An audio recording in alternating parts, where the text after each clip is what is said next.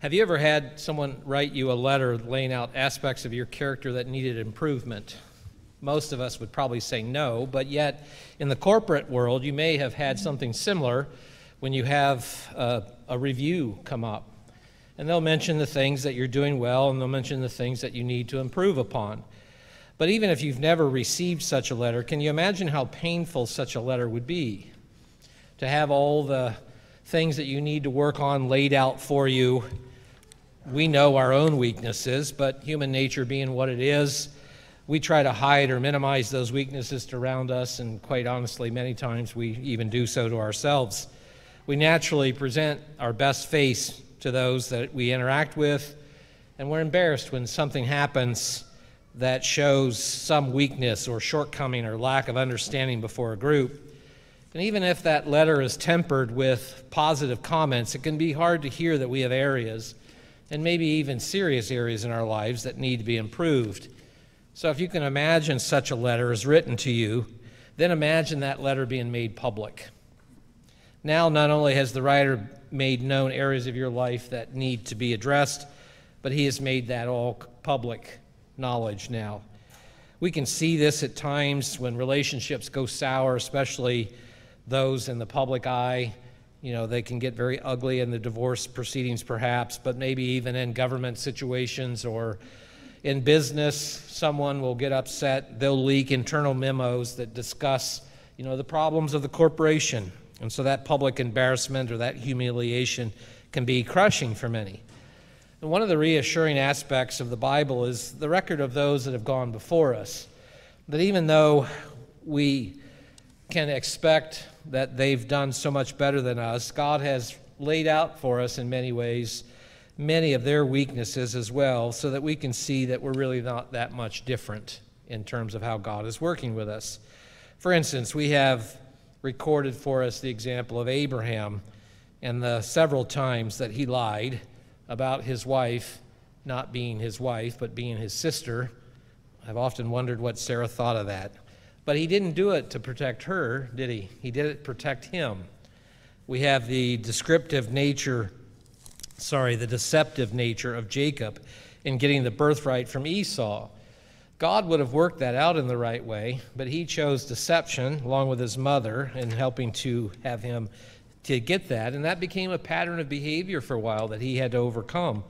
We have David killing men who were loyal to him, committing adultery on a scale that even God was not pleased with, and being disinterested as a husband and a father that created their own problems there.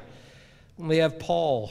Before he was called, he was known as Saul, and in his eagerness to protect God's truth, if you will, as he understood it, he would imprison or kill heretics in defense of his religion. The examples can go on. We have many other things recorded for us. But I've often wondered, and others have expressed this as well, will there be similar stories written about us or other Christians who have lived and died since the record of the Bible?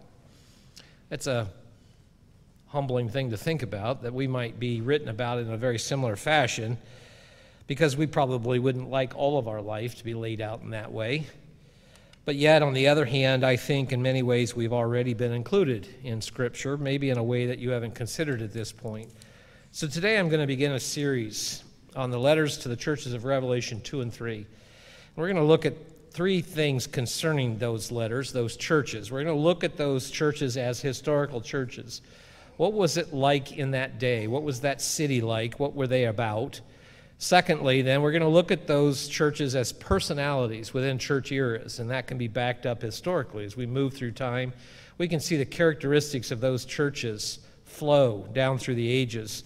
And then lastly, we're going to look at each of those churches as reflections of times perhaps within individual Christians, that we can reflect different aspects of Ephesus, Smyrna, and so forth.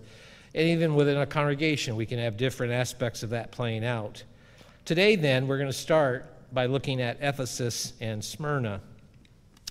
In the book of Revelation, if you want to start turning there, the book of Revelation is probably one of the most misunderstood books in the Bible.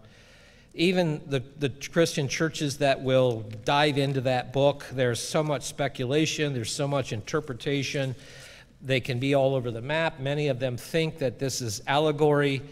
Some think that it won't even be understood until the return of Christ, and there's just many different positions on that book because it's so full of symbolic imagery, and there's so many frightening events laid out that many people, frankly, don't even want to consider it.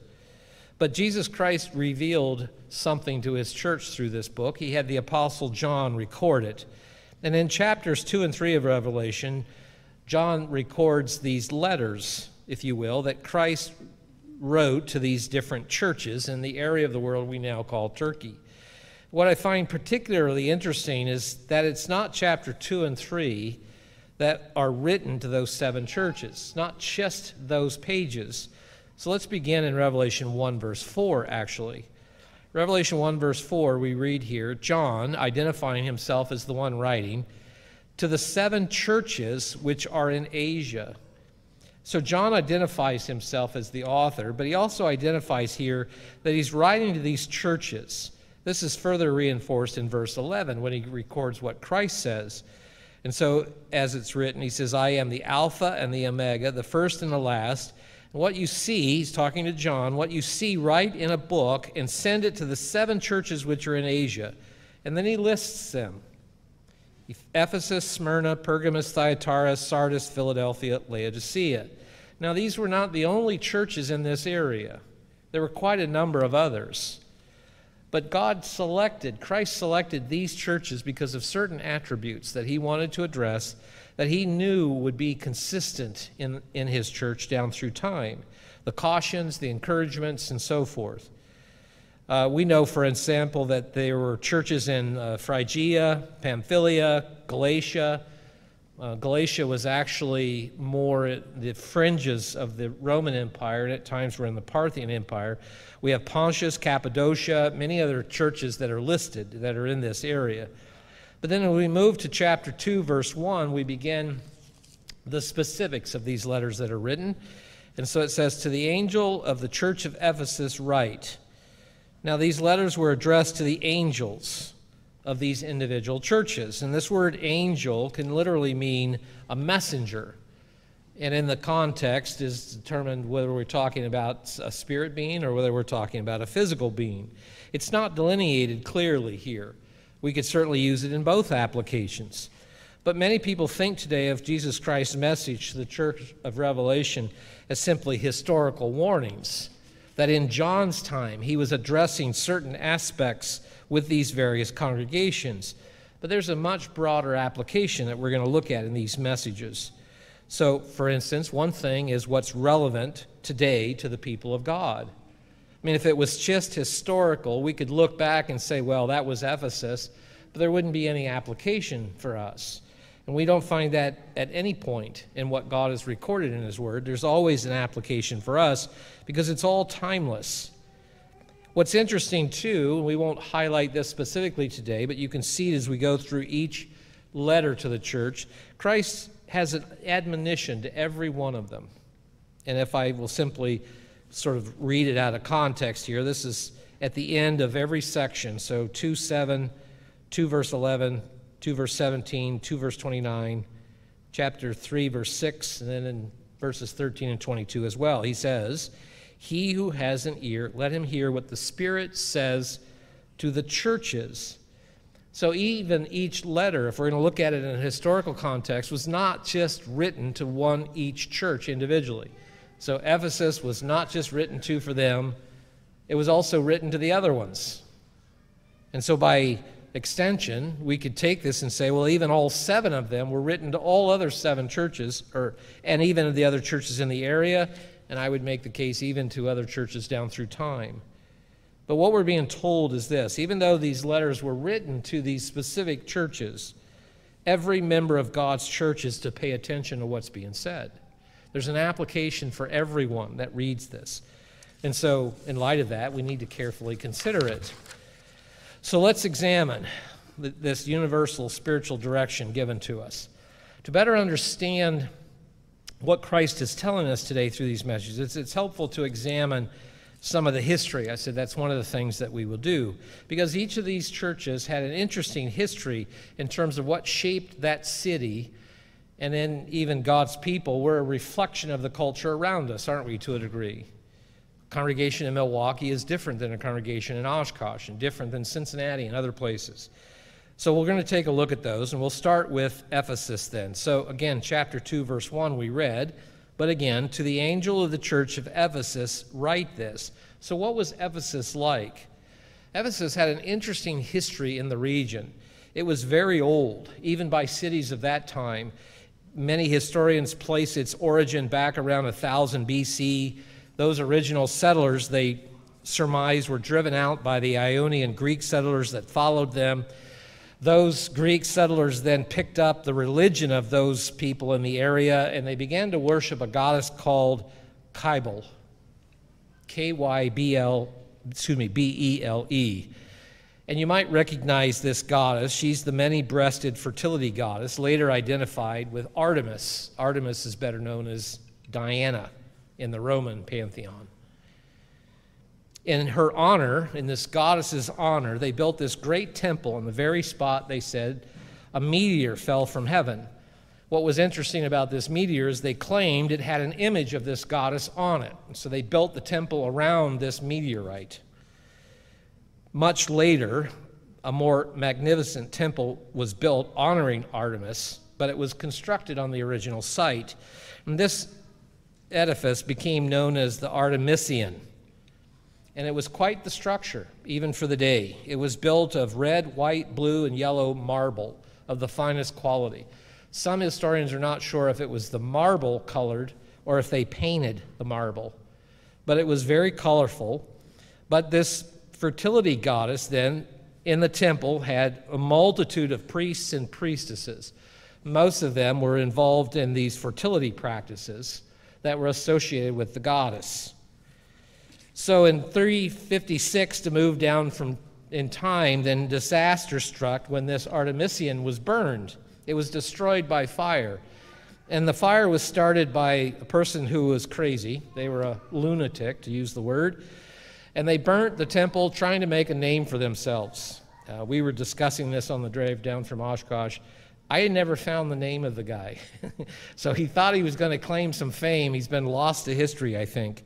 But in the aftermath of that disaster, by this point, the Ephesians had such wealth that they decided they would build exactly the same edifice again, build it exactly the same way, and it became known as one of the 7 wonders of the ancient world. It was so impressive. In fact, it was 4 times larger than the Parthenon in Athens. It was a huge structure. And as such, it was a source of great civic pride, and it became actually a center for a lot of economic activity in the area. For instance, in Acts 19, verse 35, to back up just a moment, Paul here talks about her image, because he's in Ephesus writing this. He says, her image which fell from heaven. So he was addressing this false god. But back to the aspect of the economics of the area, one of the chief industries, consequently, was the sale of idols to pilgrim worshipers that came to visit this temple, that came from all parts of that part of the world. And as you can imagine, they brought in a lot of money, not only for the places they would stay and the places that they would eat, but they would buy up these idols because these idols were supposed to charm away the evil spirits, to protect the devotee from danger. And so it could be an idol of Diana, or it could be a replica of the building itself. But another source of income also was the sale of scrolls. These were known as Ephesian letters. And this is what Paul refers to in Acts 19. But these scrolls would have different things on them. It could be matters of magic, charms. It could have incantations if people were sick, or if they were infertile, or if they had some other thing they wanted the gods to address. But these were sort of boilerplate. They could buy them as they needed them or wanted them. And so in Acts 19, as I mentioned, Paul mentions that a number who practiced sorcery brought their scrolls together and burned them publicly. When they calculated the value of the scrolls, the total came to 50,000 drachmas. Paul had such an impact on the area, he actually became a thorn in their side. They hated him because he had collapsed the local economy. The sales of the idols disappeared. The sales of these scrolls, I want to focus on that here just a moment. We don't understand what a drachma is. When we read that, we say, okay, 50,000 drachmas. What does that mean?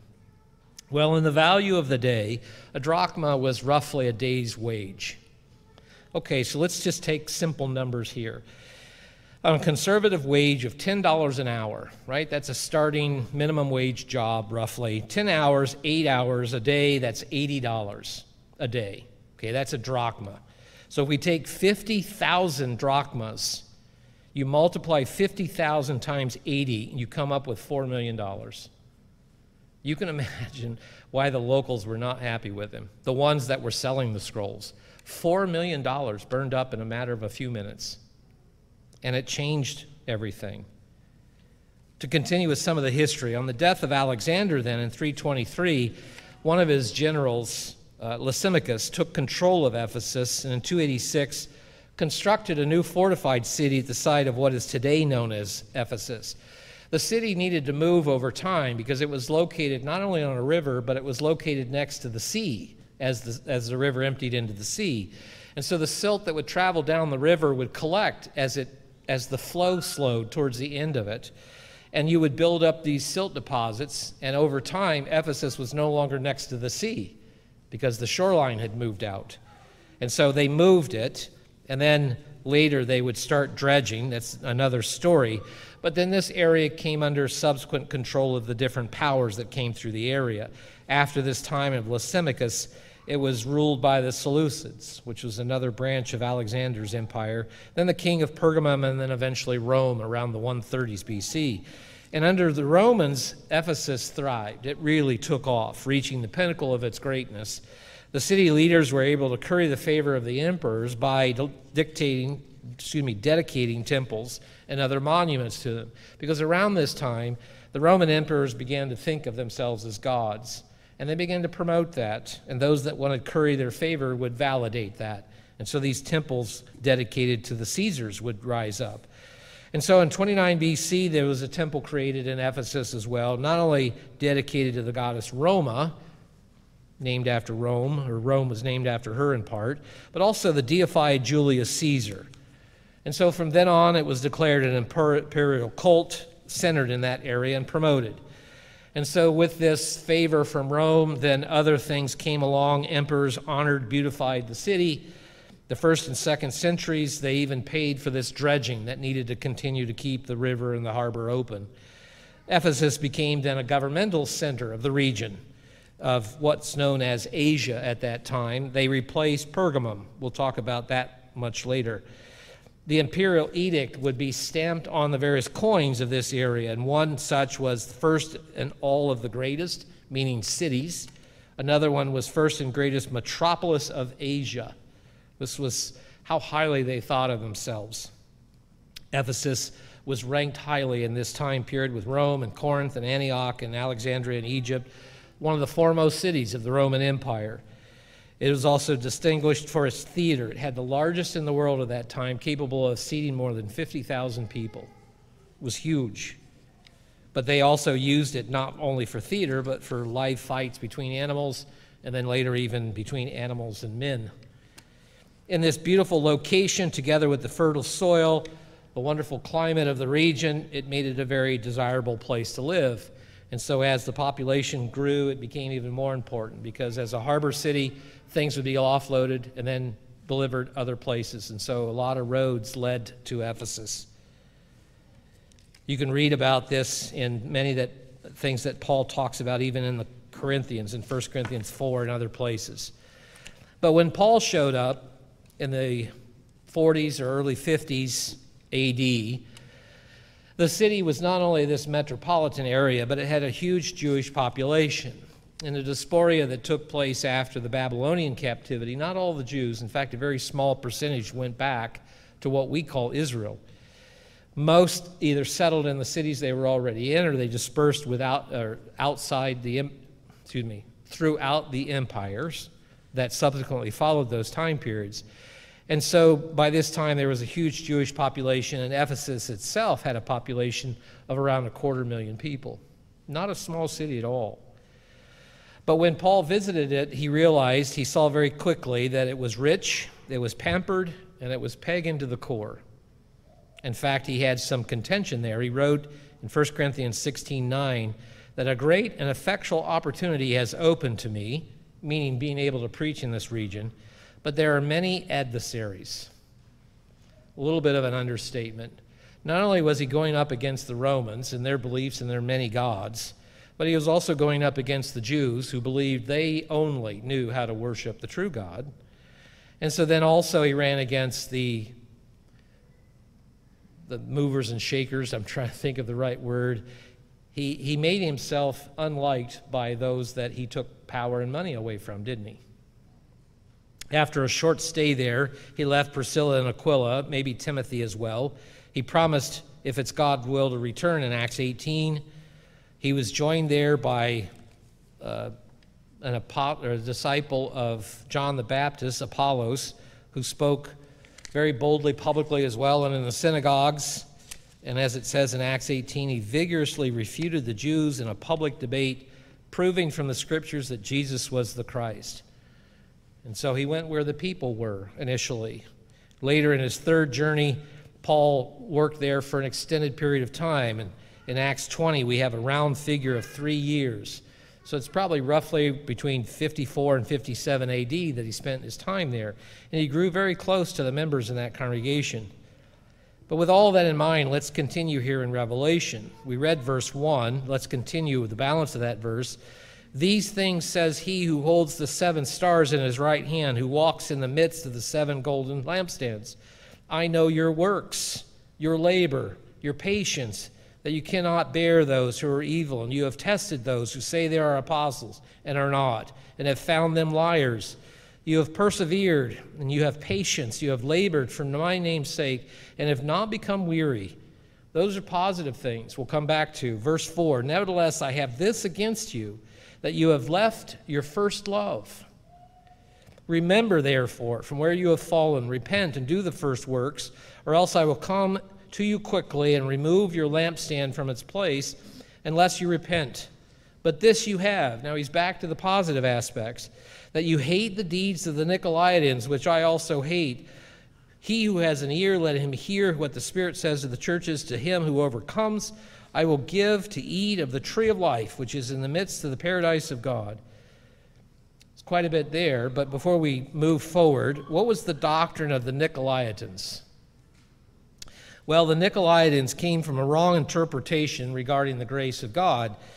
They, much like many later, Simon Magus, and as that was perpetuated down through time, and even Martin Luther in the Reformation, they believed that if they sinned, that God needed to give them more grace. So they saw that as a good thing. So the more I sin, the more grace I have.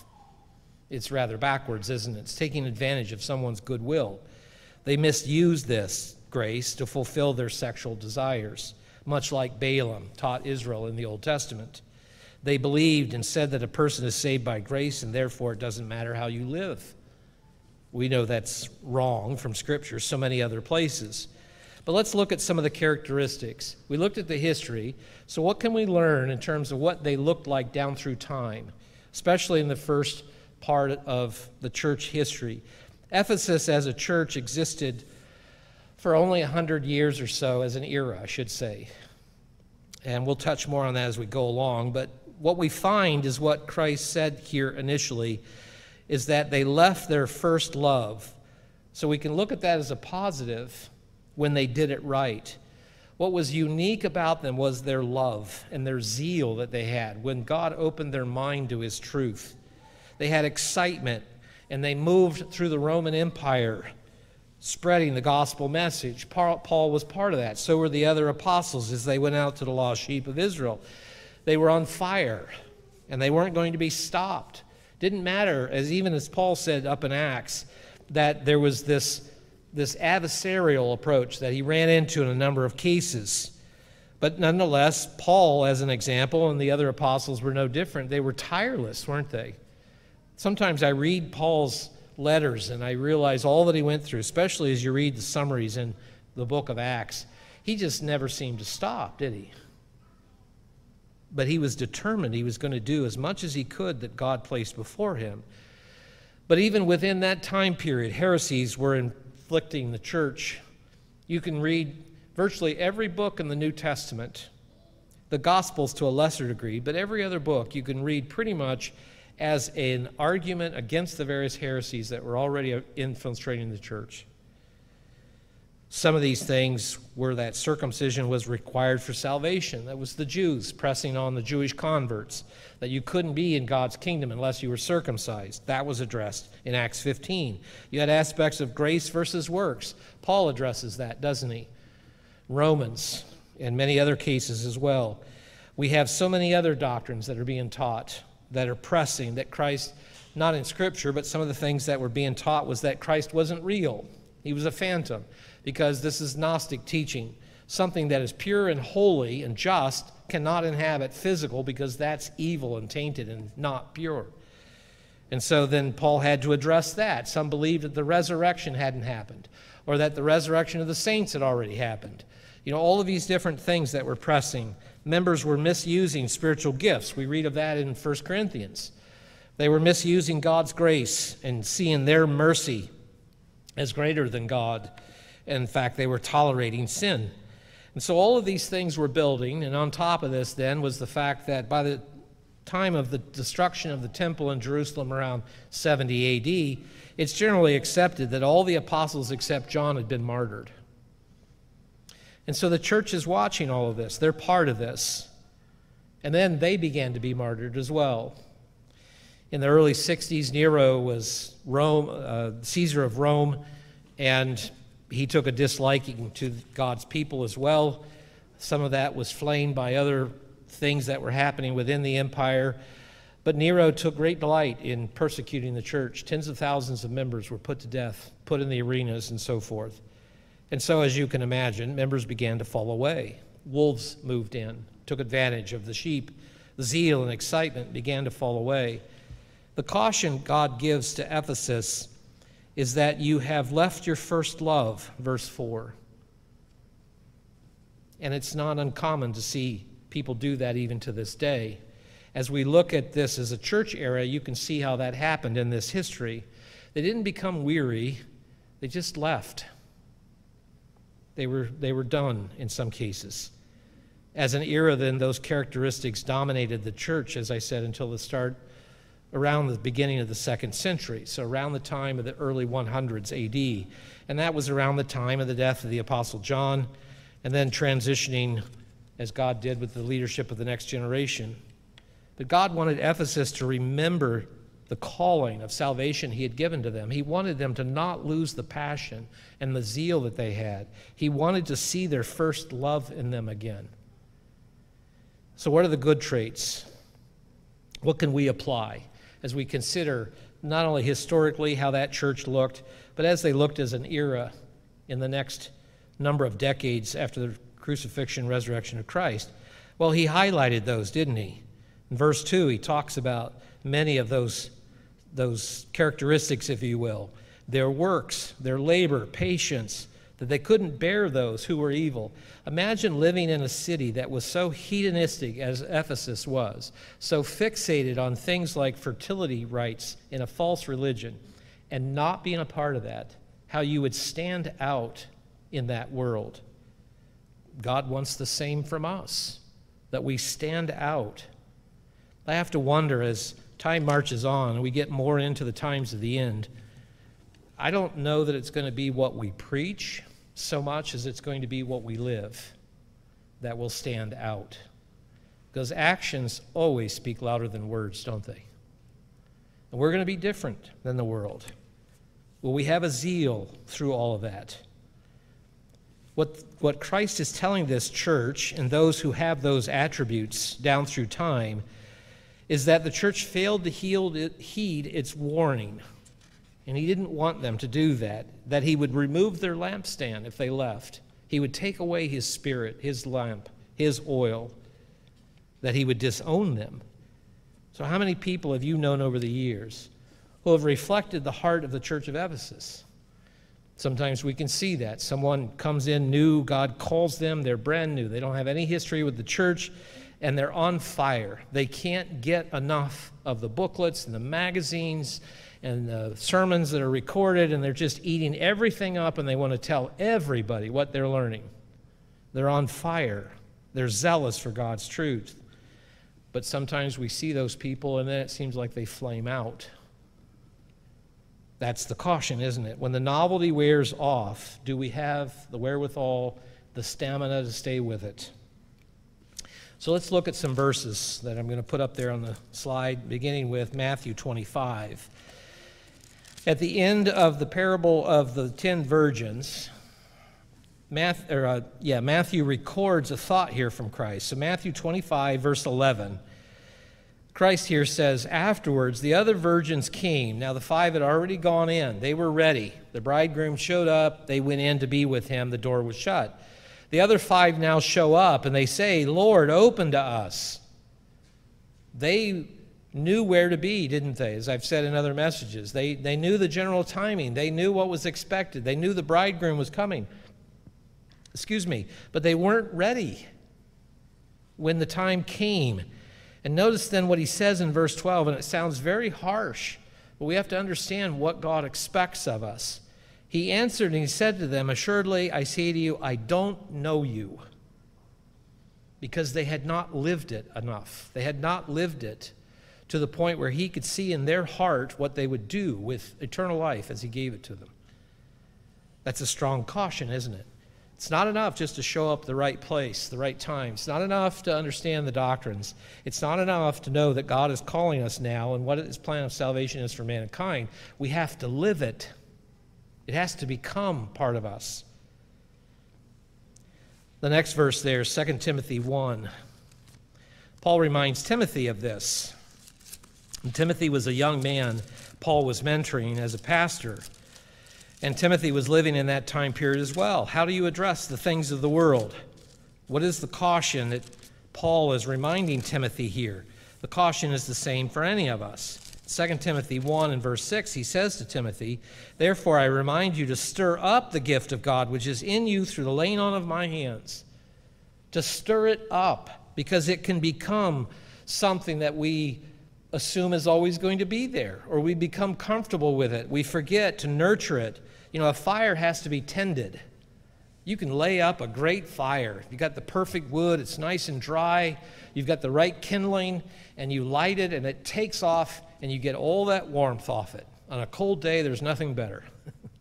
Well, very few things better. Well, what happens if you don't do anything to that fire? It goes out. Eventually, the wood burns up, the coals die down, and it just becomes ash.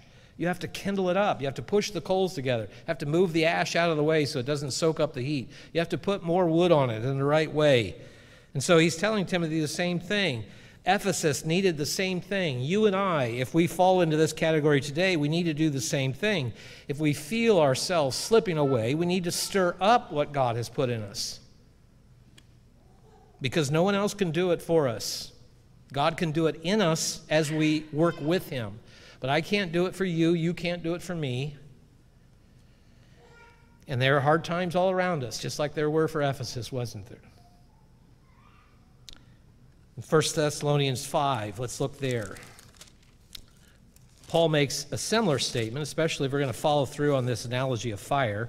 But in 1 Thessalonians 5, verse 19, he simply says here, do not quench the spirit. How do you quench a fire? You can do it fast or you can do it slow. One way to quench it is to take away one of the elements needed for the fire. So you have heat, you have fuel, you have oxygen. You take away any one of those, the fire's going to die. That's more the slow way. You starve it. The quick way is to smother it. So you throw water on it, you throw a fire retardant on it, you cover it with a blanket. If it's not a big fire, it'll do the same thing. So we can quench God's Spirit the same way. We can do it fast, we can do it slow. I've seen people do it both. They're hot, they're fast, they run out of energy because they're trying to do it on their own, and they quench it, and they walk away. I've seen people quench it just from neglect. They're coasting, and maybe they've been coasting for decades, but they're not on fire anymore, and eventually they just don't know why they're there anymore, and they leave. These are cautions for us, aren't they? 2 Peter 3:1 there talks about stirring up. That word's a little different than what Paul used. Peter, in using that expression, that's more of waking someone up, which goes back to Matthew 25, doesn't it? The problem is not going to sleep. The problem is not waking up at the right time, not being ready when you wake up. And so then let's go to 2 Corinthians 13. We're probably more familiar with this verse because we highlight it typically fairly often in the spring as we approach Passover. 2 Corinthians 13, verse 5, Paul says, "Examine yourself as to whether you are in the faith. Test yourselves. Do you not know yourselves that Jesus Christ is in you, unless you are indeed disqualified?" Why would we be disqualified? Because Christ is not in us. God won't stay where he's not wanted. We see that in the world around us. That's not a condemnation. It's simply an observation. They have walked away from God's instruction, even the things they know of a physical nature that would bring benefits. Okay, that'll be addressed in the right time. For the here and now, we're talking to us, aren't we? So, are we examining ourselves? It's not a once-a-year process. It should be a daily process. Am I living up to this? Can I do better? What should I refocus on? Where should I be strengthened? How can I have that zeal if I've slipped in it? Here, this word test, in the second sentence, test yourselves. That word test means to prove by examination. All right, we do that. We should do that all the time. 2 Corinthians 7:11 there says something very similar about what zeal you had. Actually, let's just read that. 2 Corinthians 7, verse 11, Paul says, "For observing this very thing, that you sorrowed in a godly manner." Now, in 2 Corinthians, he's following up, obviously, from the letter he wrote, that's 1 Corinthians. In 1 Corinthians, he was taking that congregation to task because they were in this Ephesus era. And while they were not Ephesus the city, they were reflecting many of these attitudes. They were coming from a very hedonistic city as well, very prosperous city as well, a city that was very steeped in the Roman culture. And they were misusing their gifts that God had given them. As Ephesus, he gave them gifts to really light them up and to be examples to the world. And instead of using it to serve one another and to serve God, they were using them as wedges to divide each other. My gift's better than your gift. And so he took them to task. They had the young man with the wrong relationship with his mother-in-law, his stepmother.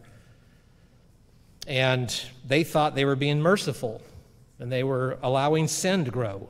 So Paul was correcting them for those things. And so here in verse 11, he says, "You observe that you were sorrowed in a godly manner."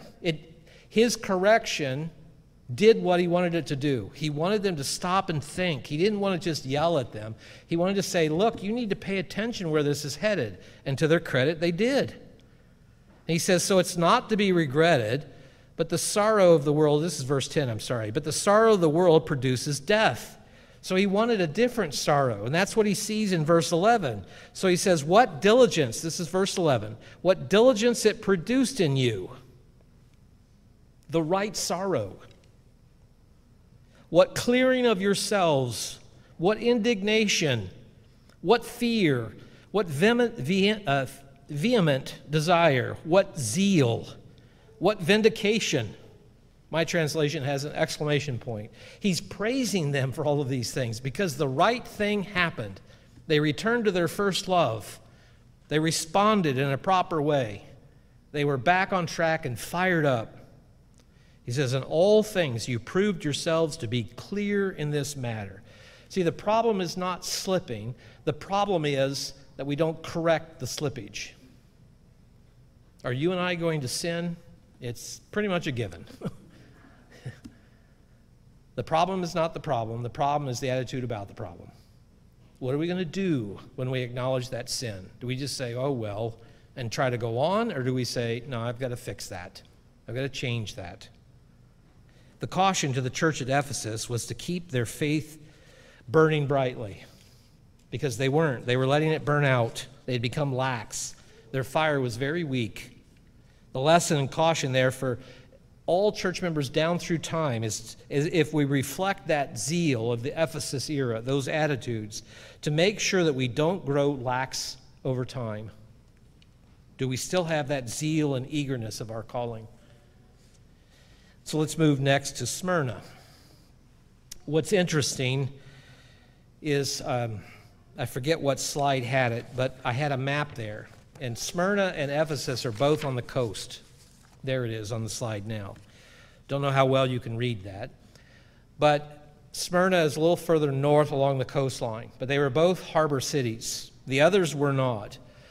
But all of these cities were connected by the Roman roads. And the Romans did many things well. One was infrastructure. They knew how to build things and build them really well. In fact, in many parts of Europe and former parts of the Roman Empire, those roads still exist. If they haven't been torn up, they're still usable. The way they laid them down, the substrate, the material they used was very good, but they did these roads for one specific reason initially. That was to move their armies around the empire very quickly. Now, those roads became part of their economy over time because you could not only move soldiers quickly, you could move goods, you could move other people, you could even do mail. So you had mail systems that developed. And so they sat on these roads. So Smyrna, as the next city, started out being known simply as the city of myrrh. That might sound familiar to you. That was a thing of value in the ancient world because they would use the dried sap from these little trees as incense. They would also use them in various medicines and other things. But that small tree gave Smyrna its name originally because there were so many of them around that area. So we move in context in Revelation down to Revelation 2, verse 8. To the angel of the church in Smyrna write. So what was Smyrna like as a city? Well, it didn't have the rich past that Ephesus had. It was founded in the 7th century BC, so not predating 1000 BC, around 600 or so BC. It was said that the Greek poet Homer was born in this city. Don't take that for too much weight because there were so many cities in the region that claimed Homer came from their area. But nonetheless, that would have been around 750 or so. The city was sacked and conquered by various kings. One of the first was the Lydian king around 600. Then the Persians came through in the mid-500s.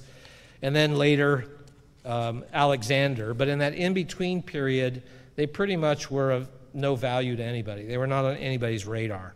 Alexander came around in the early 300s, and then after that time, the king of Pergamum came through and conquered the area. We'll come to Pergamum later in the series. And then after the king of Pergamum was conquered, it was Rome that landed in the area. But even before the founding of the Roman Empire, or Smyrna's part in that, they were a faithful ally to Rome. They connected with Rome for some reason. So around 26 AD, the city won out, if you will, sort of a contest over several other cities in the area for the right to build a temple to honor Tiberius. I mentioned earlier the emperor cults that began to spring up. Smyrna capitalized on that. They wanted to build a temple to Tiberius. Tiberius is the image there on the right hand of the slide. Then they did so, and so it became a center of cult worship for him. But the city never wavered in its loyalty to Rome. They always felt connected to that, and because of that loyalty, Rome protected Smyrna, and they contributed heavily to its development. Paul came through the area around the early to mid or so 50s AD, 52 to 57, most will say, and so he was bringing the gospel message to these various cities, and Smyrna was one of them. He actually used Ephesus, if you remember that 2-year time period, he used Ephesus as a base throughout the region, and he would establish these other congregations. What's interesting in John's record here in Revelation is that Smyrna received unqualified praise. If you remember, as we read about Ephesus, Christ said, I have all these things I really like, but here's where you're slipping, but you also have these things that are good. That's qualified praise. You're doing good things, but here's something you need to work on. In Smyrna, you don't have that. It's simply praise. But he did warn of some impending trouble that was coming. By the time John addresses this letter in Revelation to the city, the population was around 100,000, still not a small city. Smyrna was a major commercial center in the area, again, because it was a seaport. Things would come in off the ocean, be disseminated throughout the land through the roads and the empire. But it was also known simply because it was a really beautiful area. And what would be the word? The Smyrnians? They did building really well. They had beautiful buildings. And they took advantage of a natural acropolis that was just off the edge of the ocean frontage there, called Mount Pagus. Mount Pagus was very impressive because it rose more than 500 feet above the city. And at the top of this acropolis, they built a summit of buildings like a garland that became known as the Crown of Smyrna. And it was evidently very beautiful in the ancient world. What were some of the good traits then? As we look at this in terms of eras and personalities, well, Christ praised them for their works. We'll come to that in a moment. We'll read these. He talks about their tribulation, their poverty. And the poverty he talks about is a poverty in terms of worldly desires. They were even more faithful and zealous to stand fast in the truth of God. And they needed to be, because with John's death around 100 AD, the heretical factions really stepped up their pressure against the church. Passover was under attack. If you read church history, you'll hear of this time of Polycarp, Polycrates, and what's called the Quarter-Deciman controversy. You already had those in the church that were saying, Passover on the 14th of the first month of the Hebrew calendar, we don't keep that. We're going to keep something different. That's too much Judaism. So then you also had aspects of celebrating the resurrection of Christ and then moving the Sabbath from Sabbath to Sunday. For the same reasons, that became incorporated into Easter, Sunday worship, many other things. Polycarp, as I mentioned, was a pupil of the Apostle John. Polycarp was probably born around the 30s AD, so he wouldn't have known Christ personally, but he grew up around the apostles, especially John. Some traditions say he died around 155. That puts him way old. I think he was probably around 80 years old when he died, but nonetheless, he didn't live very long into that second century. The early formation of the Trinity doctrine was already being discussed, as I mentioned, with celebrating the resurrection of Christ rather than his death. The holy days were no longer kept by most Christians. They were already beginning to drift in those things. The Sabbath was observed only by those who clung to what was called Judaism. There was a shift of those coming into the church, especially some of the Gentiles, that didn't want to look Jewish. So they had to distinguish themselves. And so you have writers during this time, names that you may or may not recognize, but Hippocrates, Cerinthius, Marcion, Clement of Rome, Ignatius, Justin Martyr, Tertullian, Origen. If you read Catholic teachings especially, but even Protestant teachings, when they talk about early church fathers, these are the names they mention. They're all heretics. They were all drifting in the understanding already. But this era also faced even more intense persecution than Ephesus did, because by this time, Emperor Trajan had made it his personal mission to destroy this church. He did not want it infiltrating the Roman culture, the Roman gods. He didn't like the contention within the empire that it was creating. And so those that failed to recant, he put to death, and he slaughtered hundreds of thousands of Christians. By the early 300s then, the Catholic Church had split away from the church. This is the time of Constantine, and what was the fledgling Catholic Church surpassed the Church of God in influence because they incorporated themselves into the Roman Empire. So let's read beyond the beginning of verse 8 about Smyrna. Revelation 2, verse 8. To the angel of the church of Smyrna write, these things says the first and last who was dead and came to life. This is Christ speaking to this church directly. I know your works, tribulation and poverty, but you are rich. I know the blasphemy of those who say they are Jews and are not, but are of the synagogue of Satan, meaning they pretend to worship God. They say they have the truth, but they don't. Do not fear any of the things which you are about to suffer. This is the caution. Indeed, the devil is about to throw some of you into prison that you may be tested, and you will have tribulation 10 days.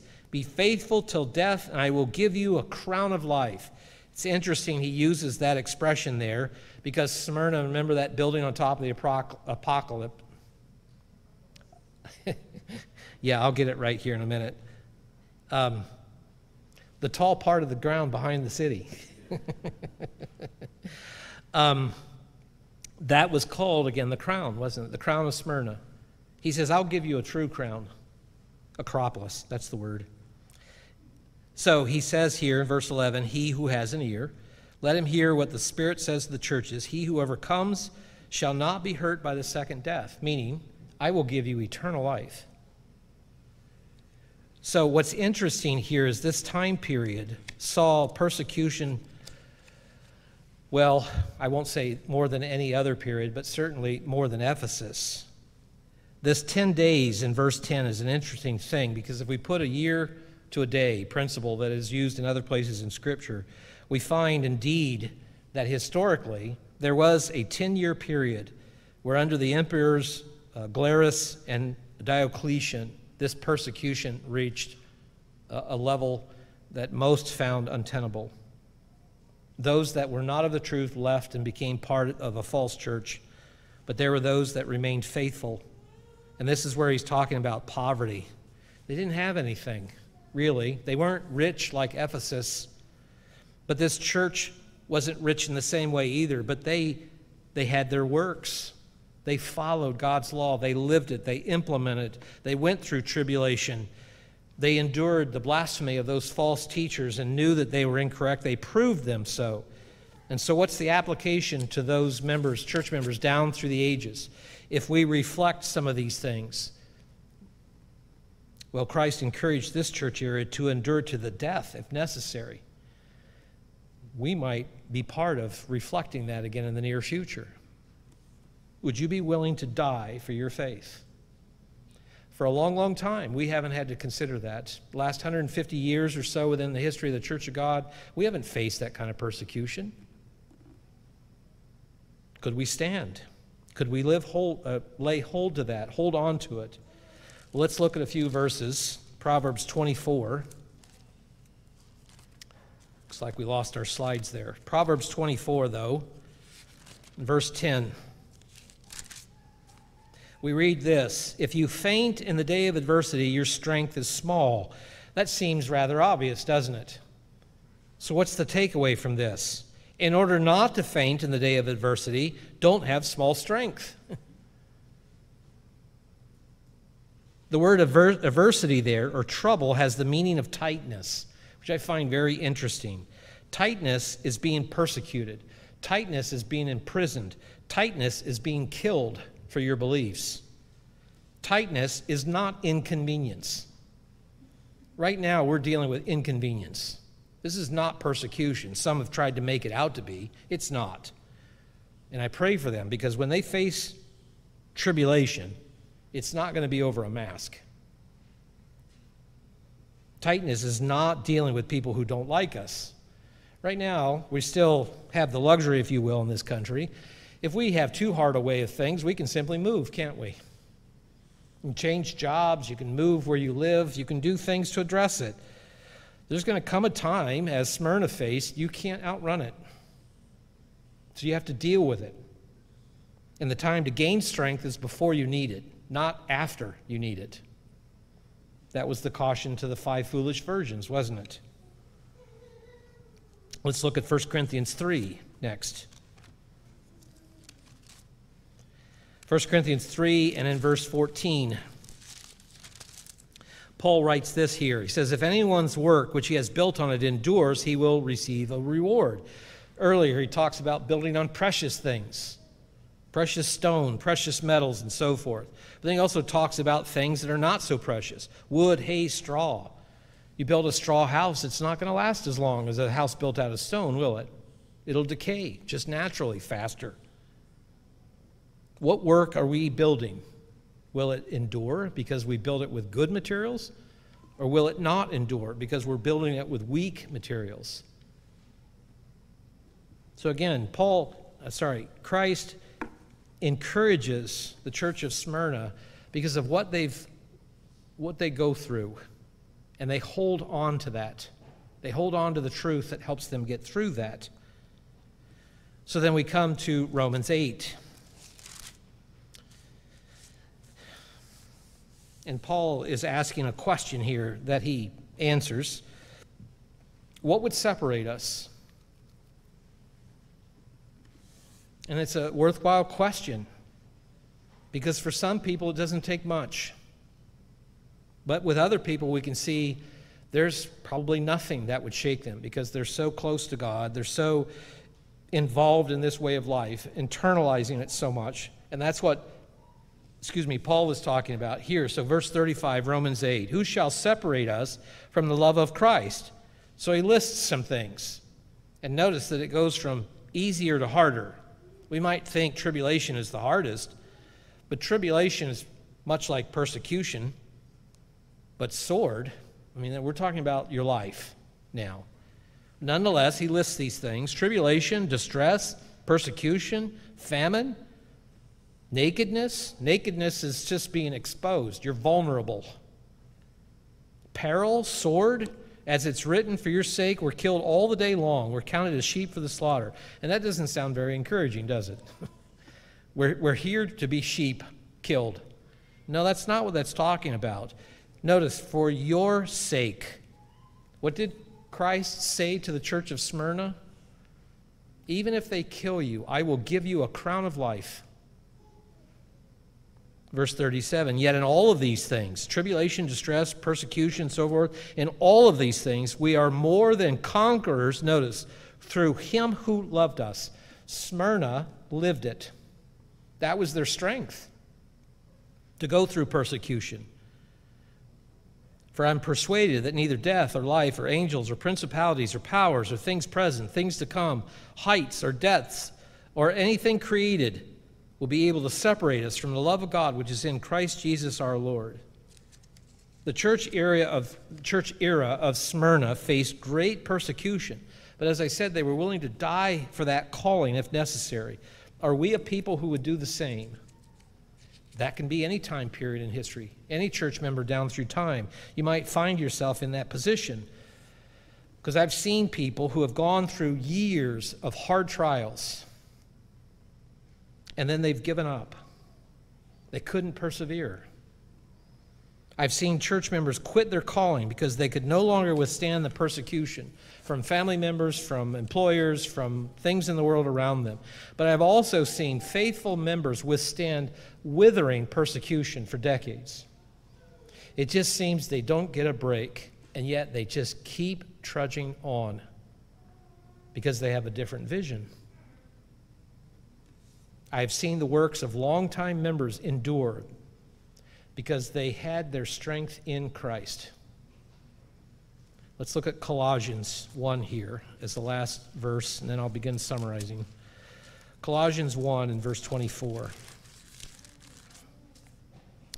Paul writes here, he says, I now rejoice in my sufferings for you. And you can go back and you can read some of those sufferings. He wasn't boasting, but at times he had to defend his own apostleship. There were those condemning him, that he didn't have the authority he said he did, no matter what he went through.